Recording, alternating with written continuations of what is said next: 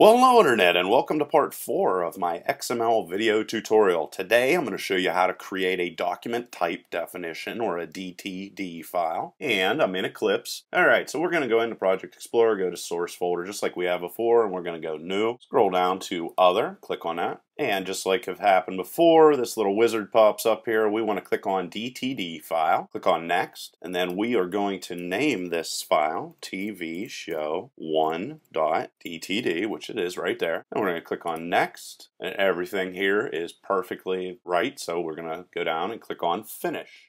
Alright, this is going to open up our DTD file for us to start creating some stuff here. And I just want to let you know, I'm going to do this a little bit later on, but in your XML file, if you want to link to this file that's right here on the screen, you would just enter this right here, doc type TV show, which is the name of the root element for our XML file, and then tvshow1.dtd. So that's how you would link to this in your XML file, but more on that later. As you can see here, I have the basic layout of my XML file. I'm going to change a couple things as I go through here. And I'm going to show you how to basically create the model for what you have here on the right side of your screen. Now, if you would want to input this directly inside of an XML file, you could do that, and you would just go like this and type in doc type TV show, which is the root for it, and then everything that precedes this line here, what I'm going to be typing is going to go right here inside of this box. And that's one way you could put this directly in an XML file, but I'm not going to be doing that right now either, because I like linking out to a DTD file instead. Now, I don't think I'd even mention it, but a DTD file defines the makeup of an XML file. So it's going to define or model out exactly what you want your XML file to look like, which is what's on the right side of our screen. And you specifically use a DTD to make sure that your data is valid, and also so that multiple people can go and work together in a nice standard way. The first thing we're going to do here is we're going to go element, and this is pretty much what you're doing. You're going to define all the elements that are going to be in your XML file in this guy. So I'm going to type in my root element, which is going to be TV show, as you see on the right side of the screen. And then I'm going to define that I want to guarantee that I have at least one show, and I do that with the plus sign. However, I want to allow for any number of different shows to be used in this XML file. And there you go. So that's exactly what I'm just doing right there. And then I'm just going to continue to come in here and define exactly what I see on the right side of the screen by typing in element. Everything's an element, like we've been saying. And then I'm going to define the rules for show. Now I'm going to say that it must have a name, and elements that don't have a quantifier, when I say quantifier, that's what the plus sign is right here. Elements that do not have a quantifier must appear only one time. And then I'm going to come in here and just create a couple more. So we have release date. Every TV show is going to have a release date. Network. Well, it is totally possible for there to be more than one network, so I'm going to put a plus sign inside of there once again, and then I'm going to put in a description. And again, if I don't put a quantifier, that means it's going to occur one time. Then I'm going to say actors.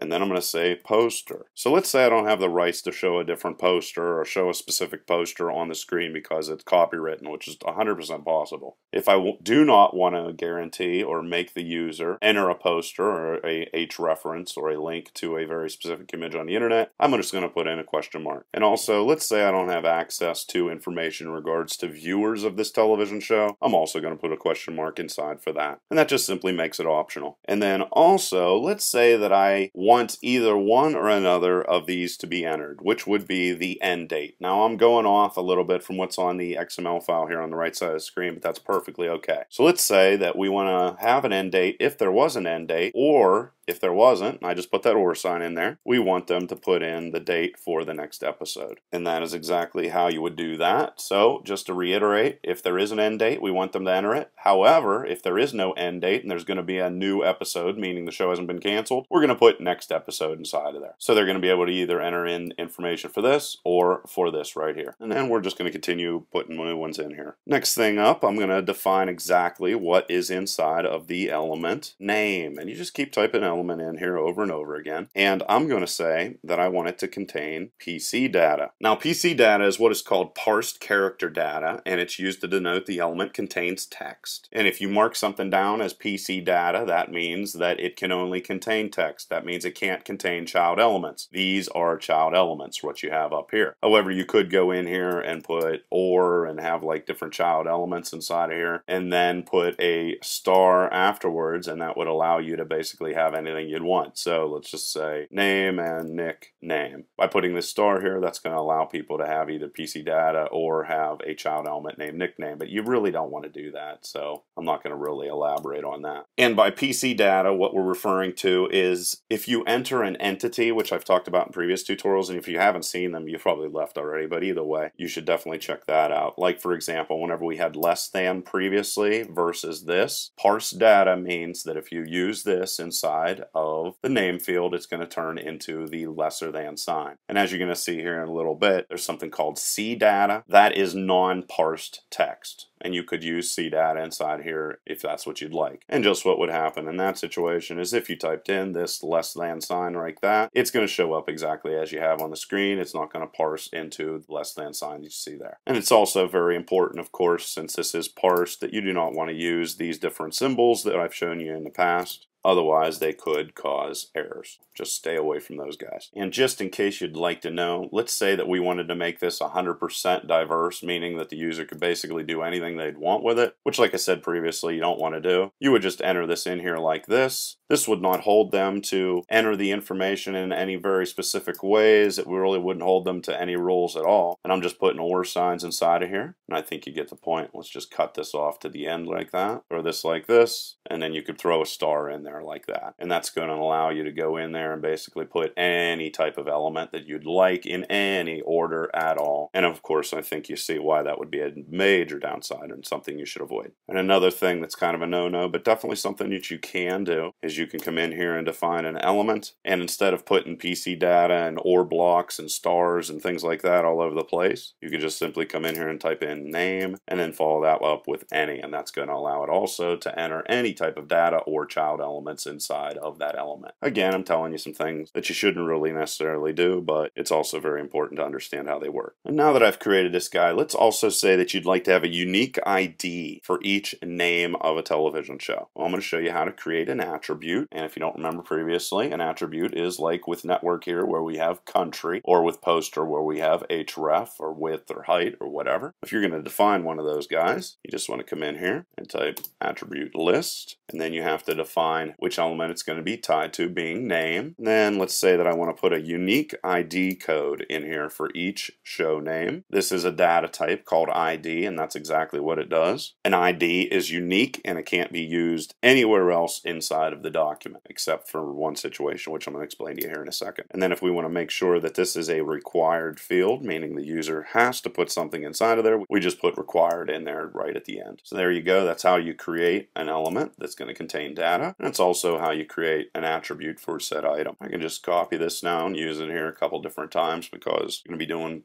pretty much the same sort of stuff. Alright, so we're going to type in release, and I'm going to leave that be PC data, which is perfectly fine. Paste in another one. In this situation, we're going to have network go inside of there. And then we also have an attribute that we're going to want to assign for that, as you can see on the right side of the screen. And it's going to be for network instead of name. And it's going to be called country, right, like we have there. And in this situation, the data type that I want to use is going to be C data, which is going to be non-parsed. I'm pretty much just using it just because I want to. And then I'm going to also leave that as required. And then we're going to come in here and we're also going to create the same thing for description. And then we're going to get to the part where we're going to define actors, which is going to have child elements inside of it. So we're going to go actors, and because we want a non-limited number of actors, or 0, we're going to put a star inside of there because that's exactly what that does for us. And then we just need to define those child elements, which is going to be actor, right, like this. And then inside of this, for actor, I'm going to type in real _ name, comma, and character. Also, just like you see on the right side of the screen. And then I'm going to have to come in here and define for these two elements that we just created right here, which is real name and character. And I'm just going to call this real name like that. Leave that be PC data, and character like that, also going to be PC data. And then we're going to put in here attributes for this. Just drop that in there. And we're going to say that the character element has an attribute called profession, and we're going to leave it set for C data. However, we're going to say implied. And what implied simply means is that it might not contain a value. So let's say you don't know the profession of a specific character in a show, then you just wouldn't put anything in there, and we want to give the user the option to do that. And now I'm going to cover the poster, and it's just going to be POSTER. However, the way I have this set up, and I did this on purpose, it would actually be better for him to put the data in href, which is going to be the link to the image inside of the poster element, but I just wanted an excuse to be able to use empty inside here, which basically means that this element will never contain any value between its opening tag and its ending tag.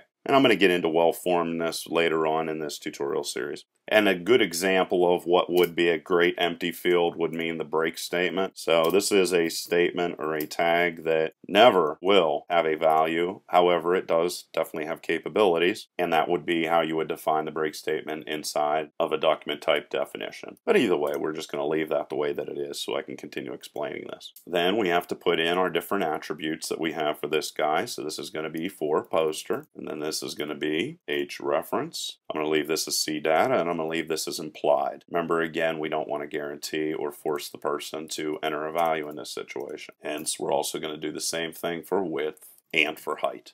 Now it gets to the part where I was talking about the unique ID. Let's say inside of poster we would like to link to the show ID that we defined way up here, right on line 6. And all this code is available underneath the video. Let's say that I would want to reference that from inside of poster, just for the heck of it. How would I do it? Well, I'm going to come in here and I'm going to create a new attribute. And it's still going to be inside a poster. However, I'm going to call this guy show ID, and then I'm going to change this data type. If we would want to store an ID inside of there, a unique ID, that is exactly what we would do. And in this situation, I'm going to leave that as implied, because once again, we don't know if there is going to be a poster. And you could actually hold multiple different ID numbers in here just by using a different data type. And in that situation, if you'd want to do that, I'm not going to do that, but let's say that you did, this is just going to change from ID ref to ID refs. And this is going to give it the capability to hold multiple different data types. And just if you'd like to see what it would look like XML-wise, someone would go in and type in poster, show IDs, which is what this should be called. And then if they wanted to assign values to those show IDs, they would just type in show and, I don't know, 100 maybe.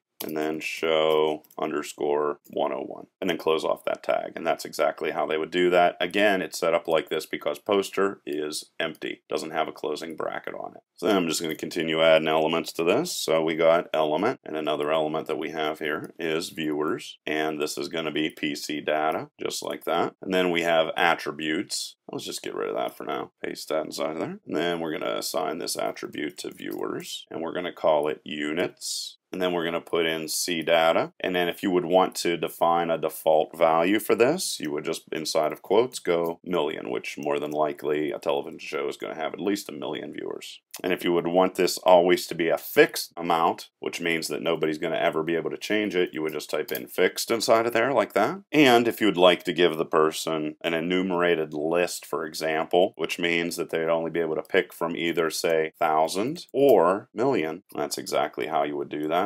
And then you could throw something like implied in there. And then to end off this guy, it's real simple. We're just going to go in here and type in element, end, date, and then in this situation we're going to put PC data, and I'm going to do the same thing again for next episode. And now that we have this saved, we can use this to create an XML file. So let's go over here to Java code, source again, and we're going to go file new in this situation, go down other. Now whenever the wizard pops up, we're going to click on XML file, go next, call this TV show 1, XML. Click next. And in this situation, we're going to say create XML file from a DTD file. Click next. And then we just have to go and find our DTD file that we created. So I'm going to go into source, and you can see it's the second one on the list. Click next, and then click finish. And there you can see it went and automatically set up our XML file for us, which is very convenient. Leave any questions or comments below. Otherwise, till next time.